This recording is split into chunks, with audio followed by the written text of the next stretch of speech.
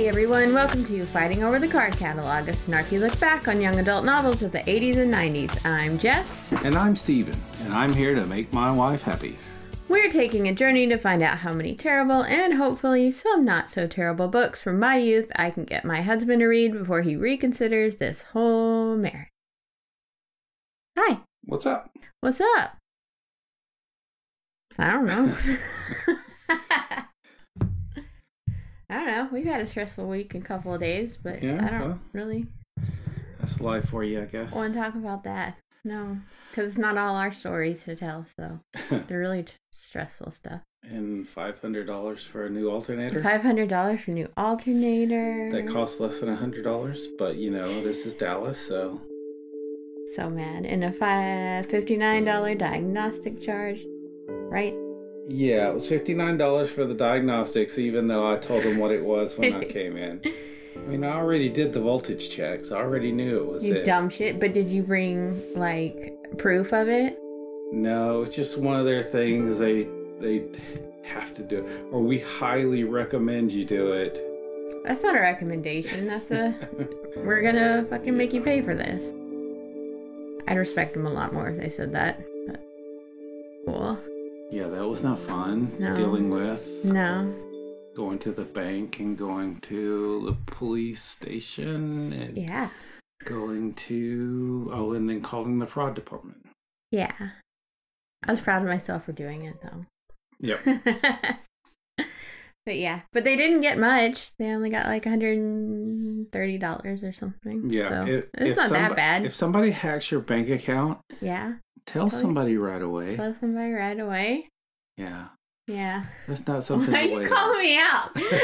I didn't say your name. I did not say your name. You full on called me out. Boy. I was hoping it would just go away. Yeah, that kind of thing doesn't go. It doesn't go away. Y'all, they tried to get so much, but they didn't because I turned the card off. Yeah, I mean, that was a good thing that you turned the... I mean... Because it was so much. Yeah, there were probably like 20 attempts to charge things. Yeah, and some of them were like a few $100s. Yeah, one was over $600. And then when we were at the police department, there was like, oh, all these like cameras and media coming in. And it's like, oh, something's obviously going on. But the cops were all like real flippant about it. It's like, oh, what'd he say? He was like, oh, You guys got here quick. you got here fast. Ha ha ha. We can do it in this room. It's real clean. Turns out a 10-year-old kid got shot. I feel mad. They were just real flippant. It's just another day at the office. I guess that was how you know it was a kid of color, I bet. Although, you know, McKinney is the safest city in Texas. For its size. Yeah, for any city over 100,000. Yeah. Yeah. So there's supposed to be a white supremacist rally downtown this weekend. Lovely. They were in Denton like 2 weeks ago, and they put up like posters and stickers all over the place with a QR code, so you don't know what it is. It's like the American flag, but where the stars are, there's a QR code that leads you to their website and stuff. But so the people were discussing it in the white people complaining group today, and yeah, comments got turned off on it. Like, cool. I mean, it was turning into an argument of one person was like, what can we do?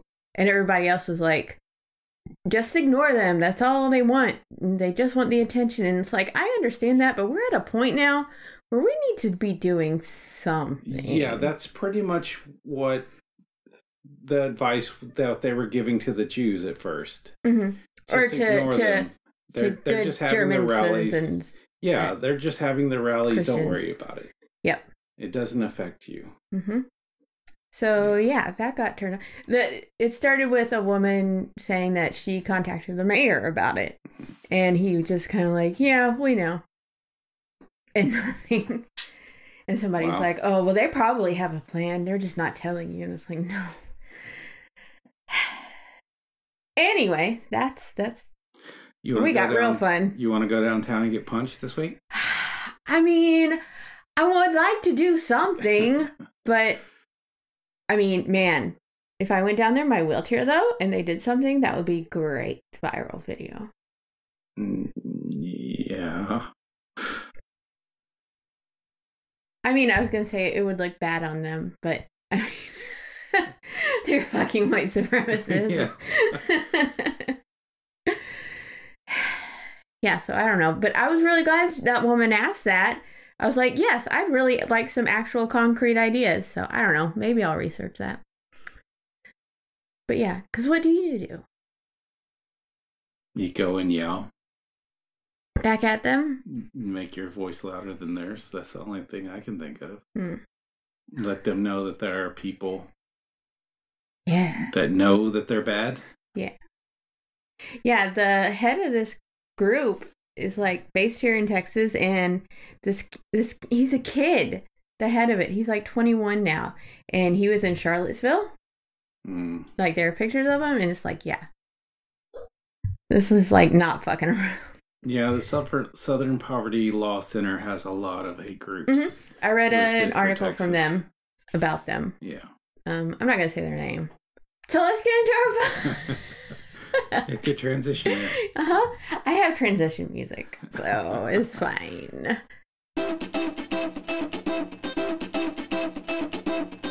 Yeah, Trump's not going to make America great again. Sheila the Great is. Because this week we read otherwise known as Sheila the Great. I don't know. She kind of reminds me of Trump sometimes with the things she says. Oh, yeah. She is a big fat liar. Yeah, she says a lot of untruths. She does. By Judy Blume, published in 1972. Please tell us about it.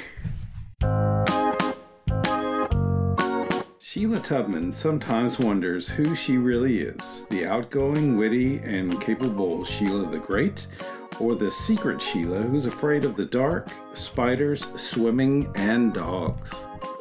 When her family spends the summer in Terrytown, Sheila has to face some of her worst fears. Not only does a dog come with the rented house, but her parents expect Sheila to take swimming lessons.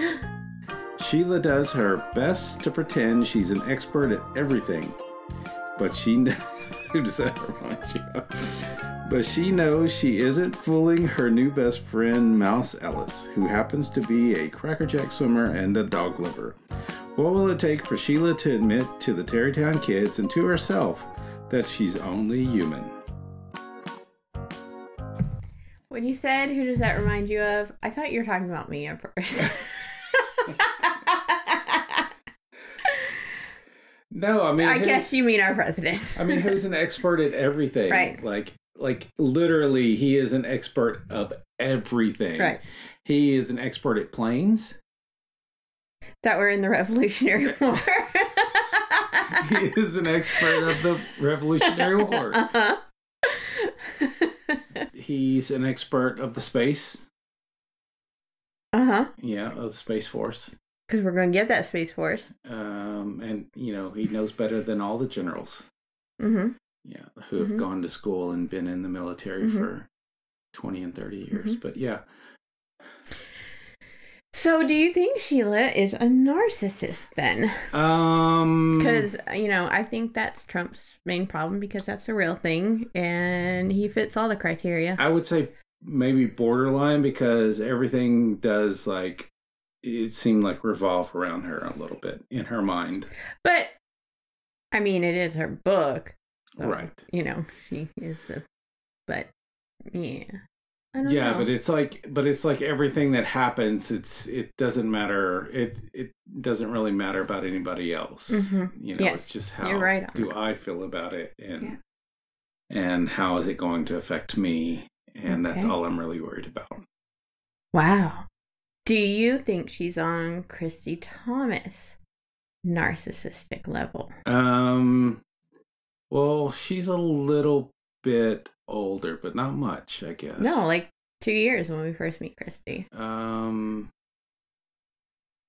Yeah, I would say so. Just not as confident on the inside. Because I think Christy is confident on the inside.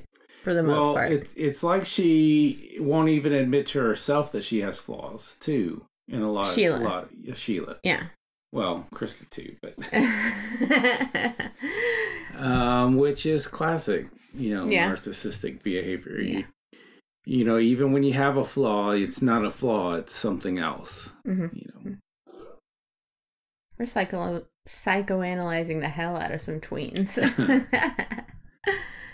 So yeah, is that your initial impression of the book? Yeah, pretty much. Yeah, pretty much. I mean, did you enjoy it? I mean, I kind of remembered the story a little bit from reading it as a kid, but not enough that I would say that I enjoyed it a whole lot as a kid. No. And, whereas the other ones I can pretty vividly remember the whole, most of the storyline. But yeah, I mean, she was kind of annoying. So I can say I didn't really enjoy this one that much. Ouch, all right. So I'm giving it around a 5, I guess. Okay. Yeah. Do you think that's what had you been rating back in the day? Oh no, it probably would have been a lot higher. Well, I mean, not a lot higher, but higher. Okay. Yeah, I can't decide what to give. I mean, I love the way it's written with, her not admitting to herself or to us that she's scared of things. I mean, it's just a very Judy Blume way of doing it, showing without telling exactly. And so I appreciate that. And I mean, I had a lot of anxieties as a kid. Sure. So yeah, I identified with that then. And see myself with that now. Me too. Yeah. So, I'll probably give it a 4.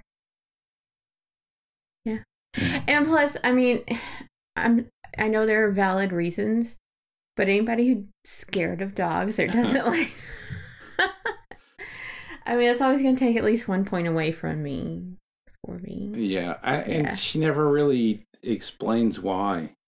No. It's just, if there'd been some... and I guess that's with other things, too. It's just like, it's strange, it's unknown, so therefore I don't like it. Yeah. So, Sheila Tubman is pretty much scared by everything. She lives in New York in the same building as Peter from Tales of a Fourth Grade Nothing. Oh.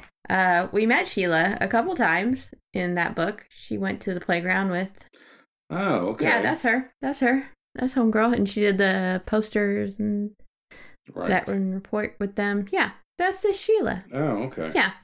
Yeah, she seemed a lot more confident in that. Anyway, she's super scared of Peter's dog, Turtle. If you'll remember, replaced Dribble. The turtle. Oh, man, I didn't even put that together. Really?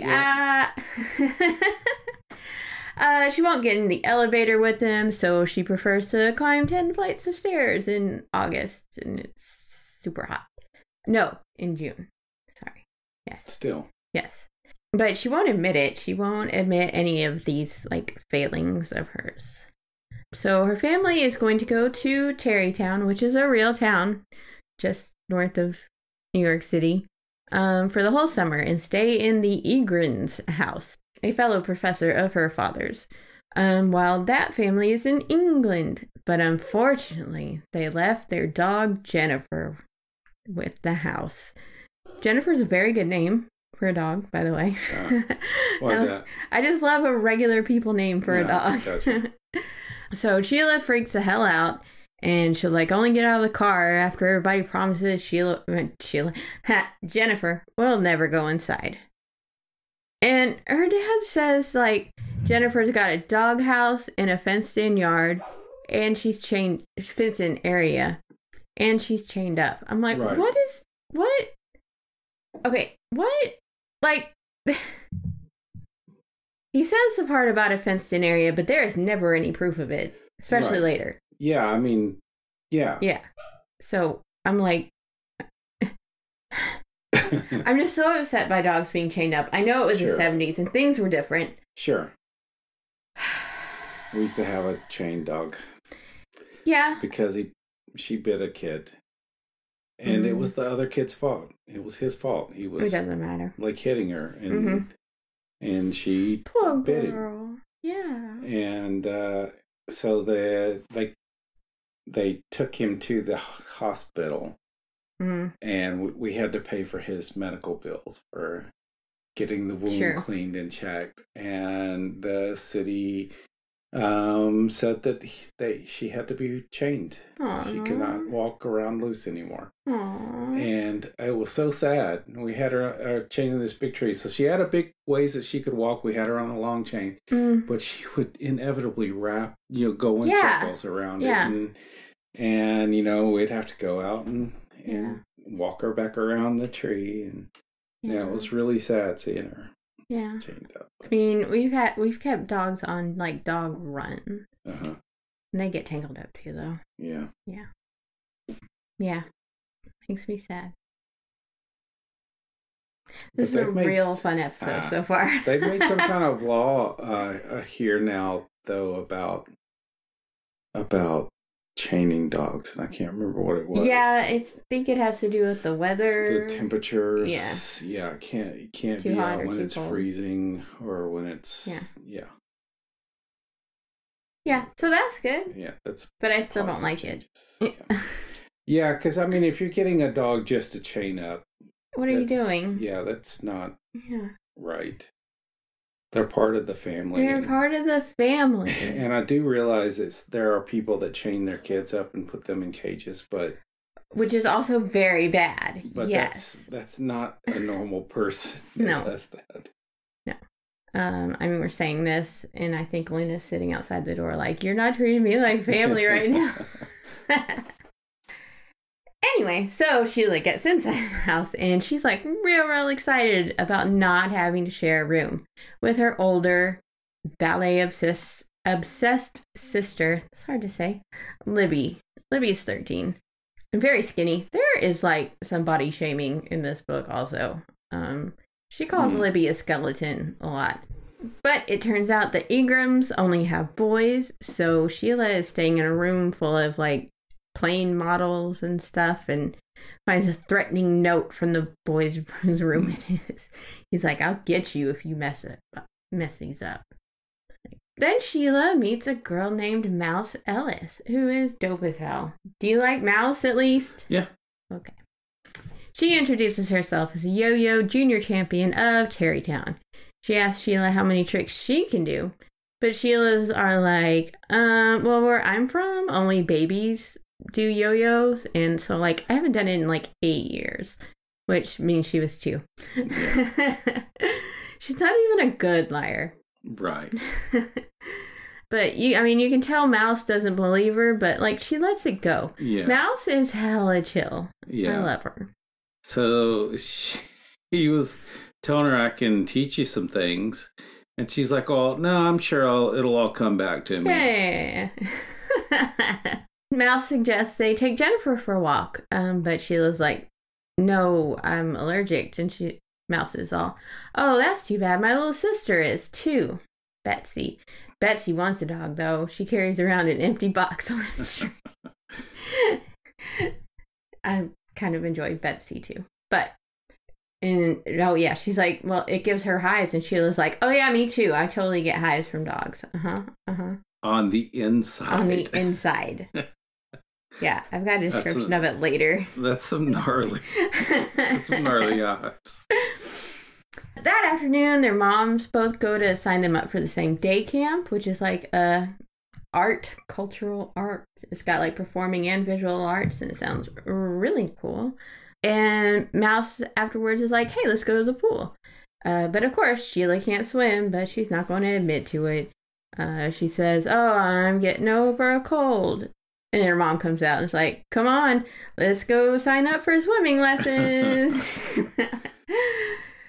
If you think Sheila was scared before, it is nothing compared to how she feels about swimming. Her instructor sounds hella cool. His name's Marty. He's in college, and he's so nice. And she refuses to like put her face in the water, though. But Marty tells her like, I really wish you would, because I'll have to give your mom her money back if I can't teach you to swim by the end of summer. And like, I really need it for college. That doesn't seem right to me, but okay. Huh. I hope that's Marty just fucking with her.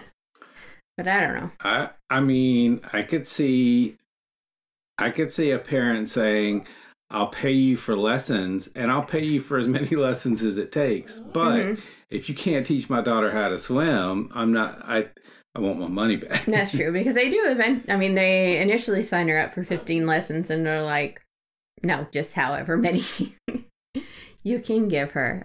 But the guilt trip works, because Sheila does like Marty. She realizes he's a cool guy. So she at least gets in the water, and she learns how to kick with a kickboard at least, which is pretty great. Did you ever have swimming lessons when you were a kid? I did. I vividly remember going to a swimming lesson and my dad getting pulled over by a police officer. Oh. And my dad sat and talked with him for like 30 minutes. Because that's what he would do to get out of tickets. He just chit-chatting, making a friend, using that white privilege so hard. Absolutely. And he got out of the ticket, but half of my swim lesson was over by the time. Oh, that would have killed me. Yeah. But yep, I learned how to swim. How old were you? Man, probably like 6 or 7. Yeah. Yeah. And because we had some friends that had a pool, and they wanted us to have swimming lessons before. Oh, sure. Yeah. That makes sense. Where'd you do it at? It was in Palestine, just at somebody's house. Yeah. But she did it. That's what she did for a job. She taught people. Yeah, that's what mine were too. In Jacksonville, though, not in Palestine. But yeah, I was pretty young because I don't remember not swimming because my grandparents lived on the lake. Right. And then we moved to the lake when I was 3, which is probably when I started lessons. Actually, that would make sense. Yeah. It was real fun. I liked it a lot better than gymnastics lessons. It was scary at first, but yeah, it was fun. It ended up being fun. And then I just taught my kids to swim. Yeah. Did you throw them in? No. Good. I threw little man in.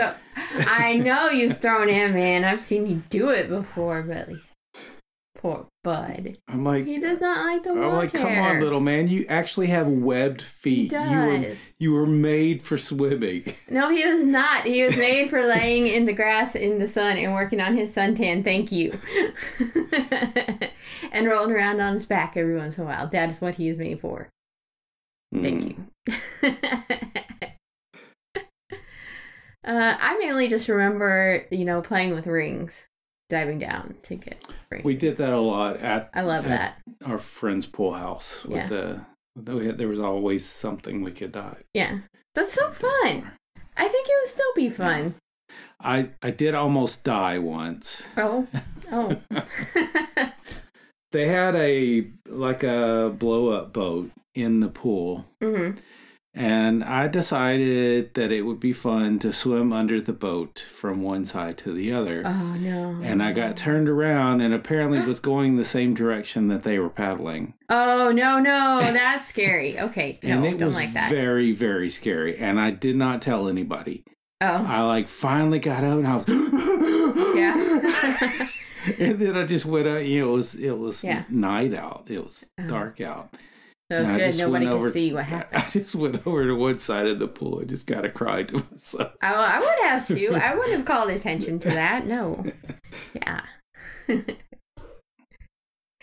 So back at the Terrytown pool, hey, we have a little flashback to the last week for a paragraph or two. Older sister Libby has a crush on a lifeguard named Freddie. He has very hairy legs. And Libby just thinks he's terrific. And she hangs around his lifeguard chair all afternoon. And when he's off duty, she runs to get him a soda. It's like, wow. Okay, this is just a thing girls did. I mean, 13-year-old girls did back in the day. Was there a TV show or a movie or something that was... I don't know, but I mean, this character doing that or something? This is from 72. And I mean, so maybe like one of those Boy beach Crazy movies? Stacy was 15 years later. Yeah. But, I mean, lifeguards are supposed to be hot. Because remember, I don't know when Baywatch started, but not long after Boy Crazy Stacy, so I mean, that was a whole thing. Hey, at least he's not 18 yet. Libby's all like, he's 17 and I'm practically 14 and that's just perfect. But one day he brings a friend and she's like 16. And so that's the end of that. And Sheila goes, and she doesn't look like a skeleton in her bikini either. So it doesn't seem like Mouse holds Sheila's lie about swimming against her. She does say how if someone doesn't know how to do something, they should just say so. So Sheila knows she's not buying her bullshit. So there were, before we move on, there were a bunch of beach movies in the 60s. Right. I mean, there was a lot of Beach Blanket Bingo, Beach Party, Bikini Beach, Muscle Isn't that Beach Party. Frankie and Annette. It looks like a lot of them are. Yeah. Pajama Party, How to Stuff a Wild Bikini. What? Ski Party, Where the Boys Are. The Horror of Beach Party, of Party Beach. Surf Party. Whoa! Dr. Goldfoot and the Bikini Machine. Beach Girls and the Monster. Wild on the Beach. The Girls on the Beach. I mean, the list goes on. Wow. So, yeah, apparently there was... Okay, that's true. I did know about that. I knew about, like, the Frankie and Annette, Beach Blanket Bingo and shit. So, yeah, okay, we can blame the 60s on it. The horror of what? The horror of party. Horror. Not the horror. I heard horror. So I was like, wow. The horror of Party Beach. Well, I mean, it was still a repressed time.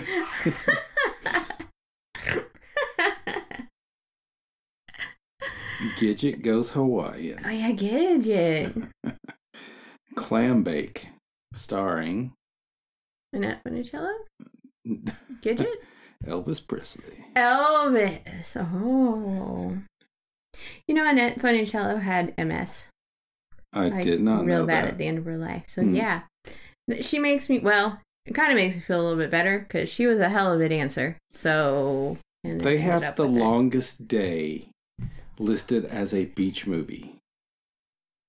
It's about That's a war movie, That's about right? the Normandy invasion. It happens on a beach. It is a beach. Oh, no. Not your classic beach movie.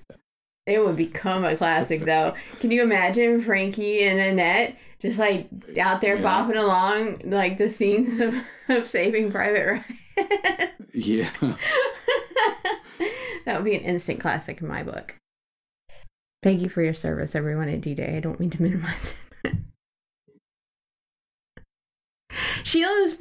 Mouse has brought Sheila a yo-yo of her own, and Sheila's like, yeah, I may need some lessons since it's been so long, but yeah.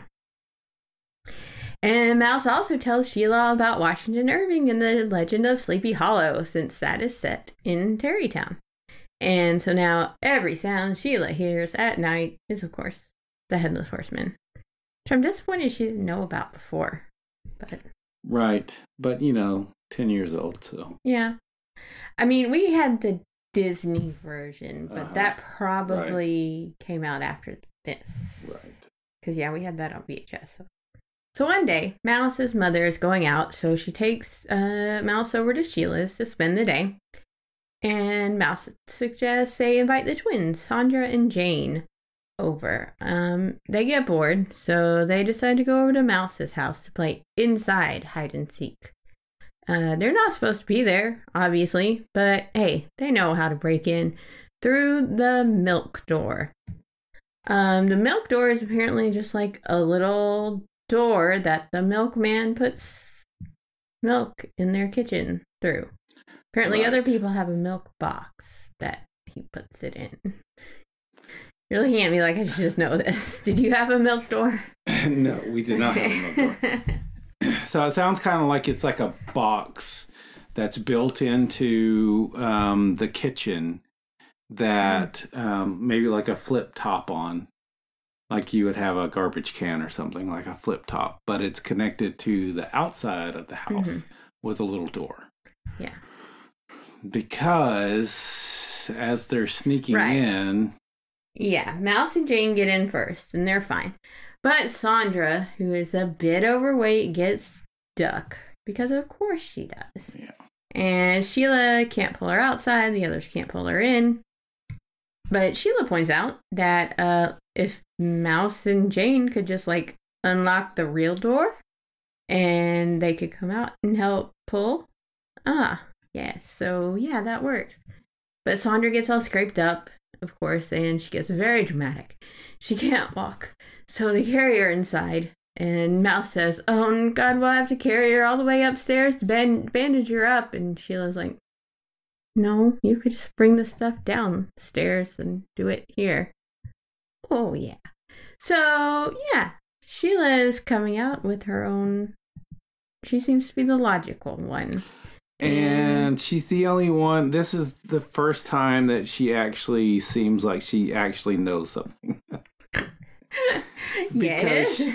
Because she knows what, like, antibiotics to... And what cleaners to use and how to bandage. So, yeah, she actually does get... She finally knows something. Yeah. So after Sandra's all fixed up, they get on with their game. And, of course, Sheila's all scared about hiding by herself in this big house. She ends up hiding for a long time in Mouse's mom's closet. And then, shit. What? Did you ever play hide and seek and then you're hiding and you just have to pee really, really bad? I don't recall a specific occasion. It's like an actual phenomenon that happens. And it's... something about anticipation that it makes you have to pee more. And I was reading something the other day, and it was talking about another situation that was kind of like that. It had to do with anticipation. It wasn't hide and seek. I can't remember what it was. Real good story, bro. Anyway. But yeah, it was like a psychological phenomenon. It makes you need to pee. Sometimes poop. Oh, no! Yeah. Oh, that would be the worst game of hide and seek ever. Oh, no. But this one's pretty bad, because she's in Mouse's mom's closet, when, oh shit, Mouse's mom comes in and finds her, and they're all in a pretty big trouble. Hey, now we get to go to day camp, and Sheila and Mouse's favorite activity is pottery, and they're like supposed to switch between activities, but they don't. They stick with it, and the counselor's like, "Y'all are gonna have like a really good bowl at the end of this," and that just made me think of pop. Because this is a 70s camp, and Deborah, was that the counselor's name? I think so. She sounds like a big old hippie to me. Anyways, one day Sheila goes to the camp's office for something, and she sees the secretary using a mimeograph machine. And Sheila's like, that would be so cool to use for a camp newspaper. So she gets permission to start one, and everyone's like, hey, yeah, that's great. You should form some committees. But Sheila's like, nope. And she does everything herself. So she spends all week going around to all the Because she's the best at it. Because she's the best at it. And she knows how to do it. And it's all going to be easy. Like you can president on your own and not really need to listen to advisors or anything. Right. She even makes a crossword puzzle and has a prize to offer for it for the first person to turn it in completed. When it's time to go type up her newsletter, she insists on doing all that herself too. And it takes for fucking ever, because typing sucks. So she's trying to type it, and then she keeps messing up, so she has to start over again. And then eventually the secretary or whatever, she's just like, I gotta use the typer. Yeah, come on, bitch. So then she has to handwrite it all. Right. Yeah. Yeah. Yeah. And then she goes to copy it on the mimeograph machine. And that's really damn difficult. And it ends up all blotchy and blurry. But she hands them out anyway, calling it Newsdate by Sheila the Great. It's a good title. But it's not very long before two guys find her with their completed puzzles. And she's like, Oh, I don't have a prize. So, the prize is you get to run the newspaper now. Huzzah! And so they actually do set up committees and wind up doing a great job. They changed the name, though. They did. They did not keep Newsdate by Sheila the Great. And Mouse is like, she's on one committee, and she's like, yeah, this is really fun. I can't believe you stopped. And Sheila's like, the challenge was gone. Yeah, it did it. It wasn't a challenge anymore. No. Yeah. So one night, Sheila's woken up by like a whole bunch of noise in the backyard, and it turns out Jennifer has found herself a little boyfriend. Yeah, what happened to that fenced-in area? Exactly. And he keeps coming around for a while, but only at night. It's like, why do you allow this? All of you. You know what's happening. I mean, Sheila doesn't, but they know it's a boy dog because Libby saw it make up against a tree. I love that term. That is not used anymore. So one day, Sheila and Mouse are outside, and Sheila feels like she's being watched. And it's Jennifer's friend. So Sheila freaks out and runs away, of course. And he chases. And she trips over Jennifer's chain, which she should not be chained to. And Sheila shuts her eyes, and she thinks she feels blood all over her legs. But no, it's just Jennifer's friend licking her, making sure she's okay. And then Mouse asks her, once it's all over, did you get hives? Hives, yeah, Jennifer licking her. She says, oh yes, I got awful hives all over my liver and intestines. The doctor said I was really lucky this time. I didn't get any on my lungs. They're the worst kind. And so Mouse she just lets her go on with her bullshit, but she knows. She knows. One day Jennifer's friend just stops coming by. Jennifer's so sad. And then they find out she's pregnant. I mean, no shit. So they write to the Egrons in England, and, well, they're thrilled. And they tell the Tubmans that they can have the pick of the litter. And Sheila throws a fit, of course, but Libby throws one right back. She's like, why do it always have to be for you? I want a puppy. And I'm like, good for you, Libby. But their parents say it doesn't matter yet anyway. She's still pregnant right now. And it'll be like September before she has them, so calm the fuck down. Just fucking spay and neuter your pets, God. There's your Bob Barker moment. Is Bob Barker still alive? Did he die? He died. Did he? Did he? I don't know.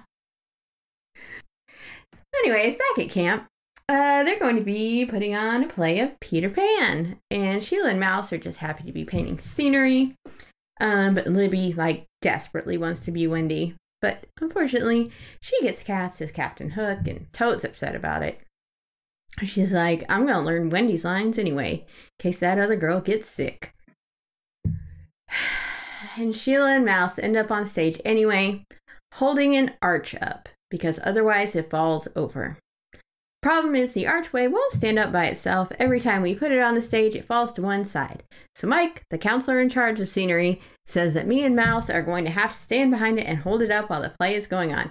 Now, as someone who has built a lot of scenery for theater, this upsets me to no end, especially with children. My God, what? How is it falling down to one side? Is there any framing to it? What are you doing, Mike? It just Mike? sounds like it's a big piece of cardboard. That's what I'm envisioning. Mike, just this big piece of cardboard that's folding. Slap some 1x4s together. Yeah. They can still move it, trust. With some good angle braces, and then it'd be fine. That part really upsets me. But by doing this, Sheila learns everyone's lines. And when Wendy does indeed forget hers during their performance, she's able to whisper them to her and saves the performance. Until Mouse laughs so hard that they drop the archway anyway. But it's fine. They get it back up in a few seconds. I mean, at least it was cardboard. It wasn't going to kill anybody, I guess. Anyway. So Marty's still working on trying to get Sheila to put her face in the water, and he's really proud of her when she says it's because she's too scared. She's never admitted it before. Right. So, yeah, I'm proud of her, too. That's a bit of character growth development for her. Good job. Did we miss the sleepover? No, not yet. Okay. So Marty shows her how easy it is, and she's like, starts thinking about having to give the money back, and so finally she just decides to try. She finally freaking gets it. And so Marty's like, yeah, next step is a swimming test. Oh, shit. So now Sheila gets to have a slumber party with Mouse and Sandra and Jane. And Libby gets to have a friend over too, which pisses Sheila off, but they're 13-year-olds. They don't care what a bunch of 10-year-olds are doing. If it was a boy 13-year-old, then yeah, they'd be trying to annoy the shit out of you. But yeah, but half those 10-year-old girls would kind of be liking the attention of, Okay, now we get into some real huge body shaming. First, when they're just changing into their pajamas. Sandra changed her clothes in my closet. I think she's getting fatter, but I wouldn't say that to her face. She's very sensitive and would start to cry. She should go on a diet. So just then, Mouse decides to come up with the great idea to make a slam book. But since everybody wants to know what other people really think of them, this is an easy way to find out. Do people really want to know what other people think of them? I wouldn't at 10. This is such a bad idea. Such a bad idea. I don't know if it... I mean, it sounds like they've played this before. They've got to know what happens. Mm-hmm. Yeah. It is a very bad idea. It's a very bad idea, but it's a very... I mean... when I've heard of slam books, they're not about, you and 3 other people in the room. It's about other people in, your grade or whatever. Yeah, it's anonymous, but there's only 3 people here. And if all of you say something bad about somebody, then you know that all of them said something bad about you. So, yeah, obviously this goes very well. Everybody writes what they think about the other's hair, face, body, brain, their best thing, their worst thing, and just in general. Sheila says, I knew I didn't have to worry about what my friends think of me because I am careful to keep my bad points to myself. Sometimes I think I am really 2 people. I am the only one who knows Sheila Tubman. Everyone else knows only Sheila the Great. That is very Trumpian, for sure. So, yeah, of course, everyone ends up all upset because everybody writes something shitty about everyone else. They really go all out and end up throwing all the toy models at each other and breaking them. And Libby comes in and she's like, I'm going to tell our parents. And Sheila goes, blah, blah, blah. And then Mouse goes, blah, blah, blah, too. And that just makes everybody laugh and they're all friends again. No. Okay. No. So, yeah, I've had sleepovers like this about that age. I mean, pretty much all sleepovers ended up like that. Really? I can't tell you why, but because tween girls are very emotional and that's a lot of, just coming out hormones and stuff all in one room is the only way I could. Yeah. Okay. Yeah. I remember my 8th birthday. So I wasn't even that old, but I had some older neighbors. We stayed in my grandparents' guest house so we could yell. Without anybody hearing. And man, I just remember there were 2 rooms and it wasn't like a big fancy guest house. There were 2 bedrooms, and a hallway and a toilet on one side and a shower on the other with sliding doors. So it was real small. But we were going back and forth between the rooms, screaming at each other and going back and crying on the bed. And I remember screaming, this was one of our big lines then, was, well, excuse me for living. I have a very vivid memory of yelling that at my neighbor and then her leaving and going into the other.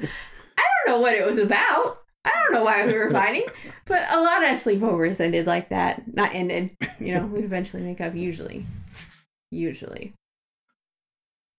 So yeah, that's why I've always kind of thought the sleepover friends were crap, because they have fights, but they don't have fights. Right. They have arguments. So do you have any boy sleepovers like that? Not that I can recall. You're lucky. No breaking of someone else's property. Probably. I don't recall though. anyways, they spend the rest of the evening trying to put the models back together. Because remember that what's-his-face said he was going to get Sheila if anything happened. Yeah. So they all try to put them back together and eat pizza. Of course, Sandra ate 2 pieces and reached for a third, but we all shook our heads at her. Yeah. And she took her hand away and said, "The truth really hurts." We all agreed.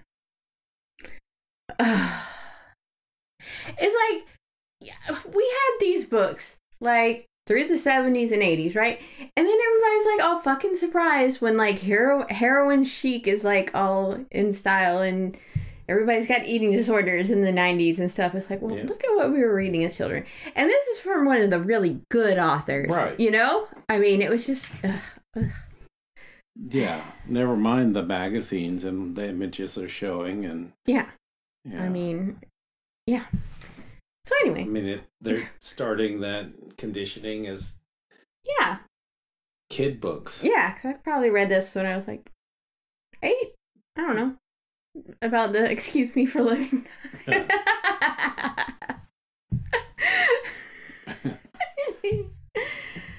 Good times. So it's a day of Sheila's swimming test, and she hopes for all sorts of ways to get out of it. Like, maybe I'll get sick, maybe it'll rain, but to no avail. So first she has to swim the length of the pool, the deep end, 40 feet. And she thinks she'll never be able to do it, and she starts getting so tired. But Marty's walking along the side of the pool with her, and her friends are on the other end cheering her on. And it's very inspiring and wonderful, and she makes it. And then after that, she has to tread water for 2 minutes. That's a long time after you're already tired, really. Yeah. But she does it, even though she thinks she's gonna die. So she passes her test. But she can't really celebrate because she's so tired she falls asleep. It's like, yeah, dog, I bet. But good for her. So it's the end of the summer, and the Tubmans have a barbecue with all their friends, including Marty, who does not have to give his money back. Yay! They grill, and kids play baseball, but suddenly Sheila freezes because Jennifer's friend has come back. But now he has his owner, whose name is Cyrus, chasing after him. Jennifer's friend's name is Mumford, and I really love that. It would have been better before Mumford and Sons, but, you know. But hey, Jennifer's gonna have them. It's Mumford and Sons. So Sheila's dad explains how they know Mumford and about Jennifer's condition, and everybody thinks it's hilarious. I just guess they don't have an animal overpopulation problem in Terrytown. Sheila suddenly remembers she's in the yard with 2 dogs, and she hightails it back to the house. But when she gets inside, she starts thinking about how a puppy would be nicer than a big dog, and better than, like, Turtle, and a lot cuter. So she decides that she'll just think about it later. And that's the cliffhanger she leaves you on.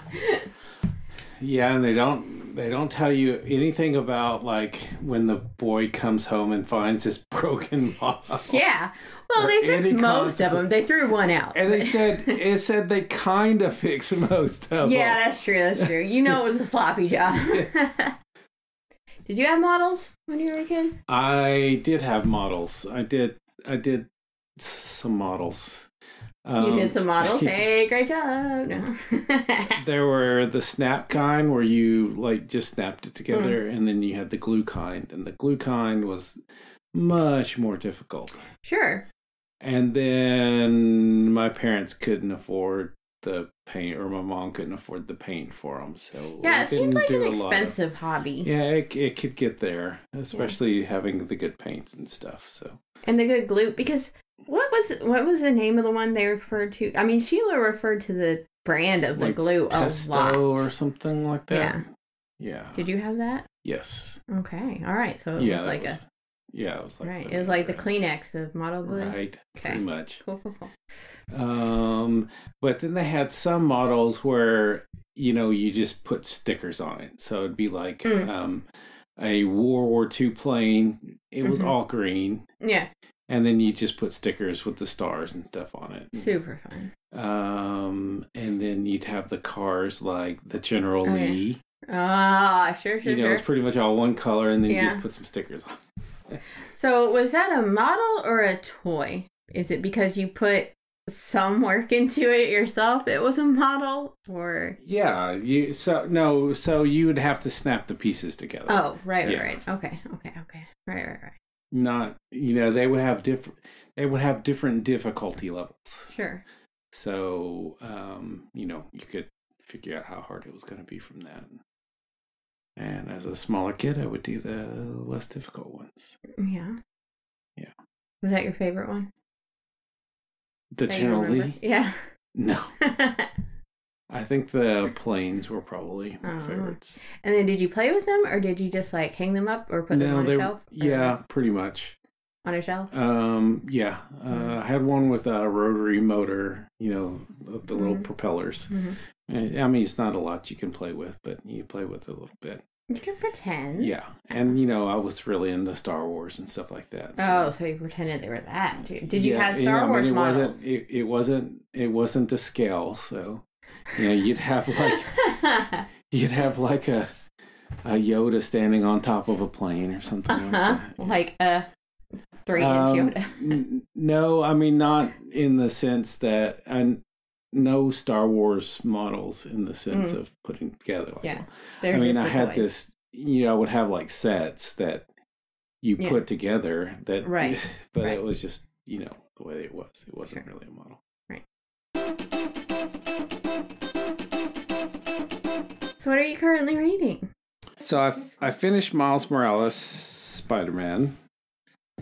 I gave it 3 stars. It was... You said he was too angsty. Yeah, very angsty, and I don't know. I don't know what else to say. I mean, if you're going to read Miles, there's more than just him, and he's got books by other authors. So, I mean, if you're going to read the series, you might as well read it. But yeah, not for you. And then I finished a book called Nixia Unleashed. By Scott Rentgen. Reintgen. And it's a part of a trilogy series. And I'll just read the blurb for it. Emmett Atwater thought Babbel's game sounded easy. Get points, get paid, go home. But it didn't take long for him to learn that Babbel's competition was full of broken promises, none darker or more damaging than the final one. Now Emmett and the rest of the Genesis survivors must rally and forge their own path through a dangerous new world. Their mission from Babbel is simple: extract Nixia, the most valuable material in the world, in the universe, and win over the indigenous Adamite population. But Emmett and the others quickly realize they are caught between two powerful forces, Babbel and the Adamites, with clashing agendas. Will the Genesis team make it out alive? This is the second book in a series, by the way. So, yeah. I like it. I gave it 4 stars out of 5 on Goodreads. So, I've got the 3rd book on hold. Nice. What are you reading right now? I am reading Spy Camp, which is the 2nd book in the series. Yeah, I was going to say you had a spy one like last week or the week before. Yeah, so that's the 2nd book. I guess there's like 5 or 6 Spy books. School. That's what it was. Spy School. So I'm actually almost done with that one. All right. Well, I finished A Long Way to a Small and Great Planet. And yeah, I continue liking it for the same reasons I did for the first half of it. It continued all the diversity and inclusivity that I really liked, and there's some really great emotional character shit in it. So yeah, I gave it 4 out of 5, and it's part of a trilogy as of now, at least. So I wouldn't mind reading the others either. I also read a graphic novel called Paper Girls, and I was hoping to like it a whole lot more than I did. I don't remember where it was recommended from. I can see why people like it. It's about this group of 4 paper girls in the 80s. And they're out doing their thing, and weird shit starts happening, and it ends up being like a time travel type thing. But I just couldn't get into the characters too much. I couldn't really get any connection to it. I couldn't. And then I realized that might be because they're like 12-year-old girls, all written by guys. The author, Brian K. Vaughan. The illustrator is Cliff Chang. The colorist is Matthew Wilson. And the lettering is done by Jared K. Fletcher. So I'm wondering if that's why it didn't seem real enough to me or whatever. Anyways, that's the whole series. It was highly recommended, even though I don't remember where from, so I don't know. I wouldn't say don't read it, but I'm not going to read it anymore. So I'm currently reading, finally, Lost Roses by Martha Hall Kelly. And this is the second following the Lilac Girls, which was a pretty big bestseller. I say it's a bestseller if I see it at Walmart. And I have seen it at Walmart. And that book fucked me up. It was about 3 women in around World War II. And one was like a prisoner in a camp, and one was a guard, and one was an American, looking into all this later on. And yeah, that's where I learned about the rabbits, which is a group of women who were like horribly experimented upon. And it's rough reading. But the woman in America ends up like bringing them over, and they get health like fixed up and stuff, and they kind of get a little famous. And anyways, that's Lilac Girls. Now they would just get sent back to the same country. Sure. But Lost Roses takes place in World War One, and Caroline, the American woman, is a little girl in this one. And now I just completely lost. Oh, and it's the same-ish so far. There's a adult woman in America and 2 women in Russia. And that's, like all around. Like one of the women is related to the Tsar, and that goes pretty shitty. Oh, yeah. So she's like a cousin to one of them, so she knows like the Romanov girls and stuff. And yeah. But anyways, I'm only halfway through that, but I'm enjoying it. That's the type of historical fiction I like. There might be a boyfriend somewhere, but it's not the main. Yeah. Yeah. So anyways, yeah, that's what I'm on. It's real good. Good deal. Good deal. So thanks for listening, everyone. Hey, did you know we still only have 1 review on Apple Podcasts? That makes me really sad. So why don't y'all just get on there and rate and subscribe on the Apple Podcast? Just do it for me, your buddy. We'll give you $1. I'll give you $1. Rate us and then tell us. We'll give you $1. Boy, that's a big old promise, but you're saying it, okay. And also, if you've been enjoying our show, please share it and tell your friends and enemies and all the social medias and good places. You can check out our website, fightingoverthecardcatalog.com, to find out where we are all in one place. But you can also find us on Facebook, Instagram, Tumblr, YouTube, and Pinterest at Fighting Over the Card Catalog, Twitter at Card Catalog Pod, and my own personal, where you can hear a whole lot more about being angry at white supremacists at Just Digress. Our next book is going to be the 4th. I don't have the 3rd. In the Sleepover Friends, Patty's New Look, because we all love us a good makeover, right? Right. That look! Wow, y'all! We're rereading the books of your childhood. So you don't have to. Bye, everybody.